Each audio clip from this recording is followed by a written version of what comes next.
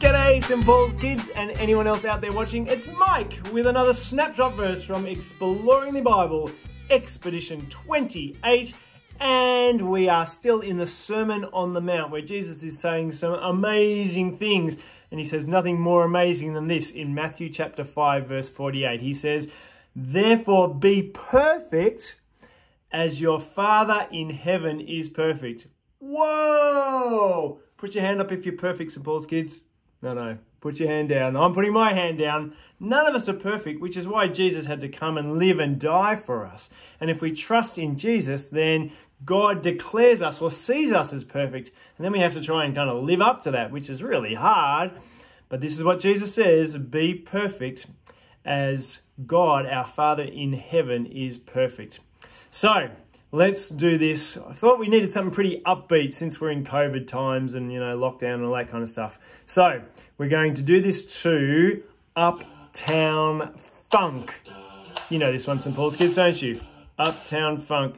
Matthew chapter 5, verse 48, our snapshot verse for this week. And if you can memorize it, I'll send you a prize. Here we go.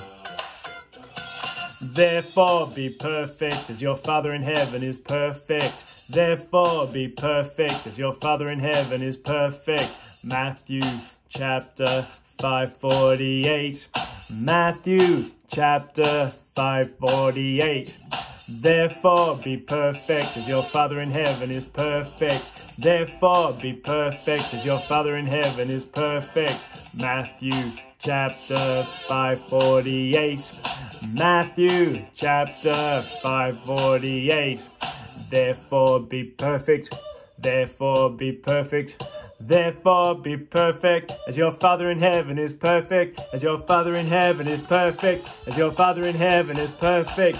Therefore be perfect as your Father in heaven is perfect.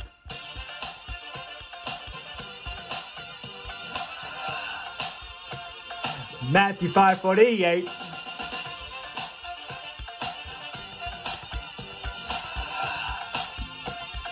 Matthew 5:48.